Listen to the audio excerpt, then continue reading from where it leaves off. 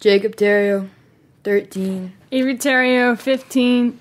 Thaddeus Pellegrin, age 66, and these are my grandkids.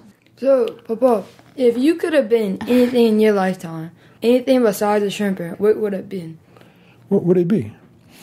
I don't know. I'm pretty content with what I did with my life.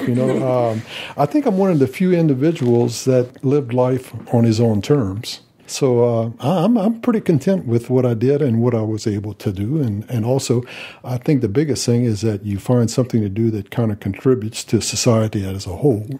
Somebody better write that down because that's good. What's your favorite thing about this area? My bridge and being able to go fishing on my four-wheeler and taking my grandkids with me, man. That's kind of neat. How many people can leave their house and in 5 minutes be fishing, 15 minutes have caught a couple of fish, bring them back home, clean them up. Fish stories. Yep.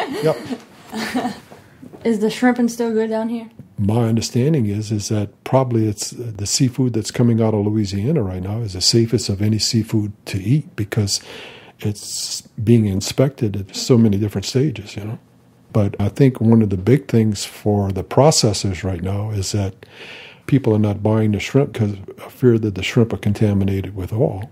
When it happened, did you automatically think, wow, Louisiana's about to get slammed?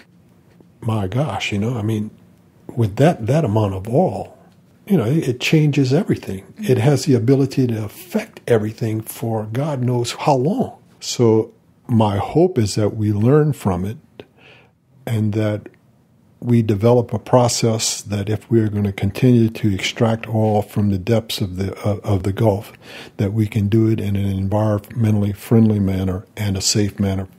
Say, if another hurricane came through and we weren't as fortunate, say we had some serious damage to the house and everything like that, would you sit here and rebuild or would you move on? That's a tricky question, I think that's the biggest fear of people who live in this area right now is that, we all realize that we're one Category 5 storm from oblivion, so I don't know. Are there places... could you go to where a place was and that's not there anymore? Oh, over here? Yeah. Oh. We're in walking distance, I can assure you. How much does it affect? Is it miles or In my lifetime, which in the scheme of things is just a blink of an eye, I've seen where people were raising cattle and those places are covered with 4 and 5 foot of water right now. So at this point in time, what upsets you the most? Is it coastal restoration, what we're not doing for coastal restoration, the BP disaster, anything? I think if you look at it in these terms, I know that throughout the United States, certain communities are affected by economic events, a plant closed, you got to move to go over here to make a living and stuff like that. But in the end, for most people, they can always come back to their roots. This is where I was born. This is where I was raised. This is the place where I grew up as a child.